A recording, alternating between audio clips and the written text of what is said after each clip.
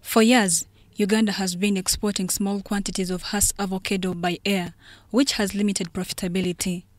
This new partnership with Spain will ensure large-scale exportation by sea, increasing revenue for farmers and the economy. To flag off the first shipment of Hass avocado to Spain for God and our country.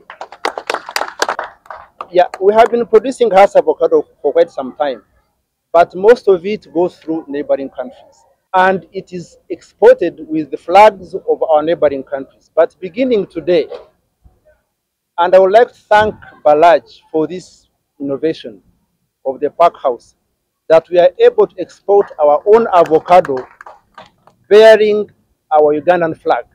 While flagging off, the Chairperson Parliamentary Committee on Agriculture, Linda Auma, emphasized the need to invest in Hass avocado because of its commercial and health benefits. What we are producing is not enough. Yet Hass avocado in future will be an alternative for olive oil. You know, the production of olive oil is reducing due to climate change, and the quality of the oil that is in Hass avocado, it's the same quality we have in olive oil. The Executive Director NADS, Dr. Samuel Mogasi, has implored farmers to interest themselves in the production of Hass avocados on large scale to tap into the vast market at both local and international levels. I would like to assure all farmers in Uganda that finally the market is there. You can see. The market is there, and we shall help you to access the market moving forward. The Ministry of Agriculture has prepared.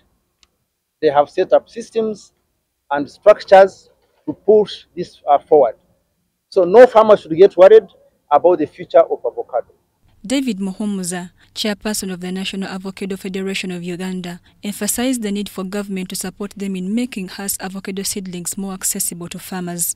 So we need the input of government and maybe some other NGOs, agencies, come and support this sector by subsidizing the seedlings. If you don't have money, subsidize seed. People have land in Uganda, as you all know. Our people have enough land in the country, but the challenge is having a seedling which is affordable. Hass avocados, renowned for their longer shelf life and suitability for export, represent a strategic crop for Uganda's agriculture sector. So we have actually one container every 2 weeks. Finally, the spill is broken. We don't have to worry anymore. We just have to stand together, push together, make it happen together. Mary Namkose, UBC News.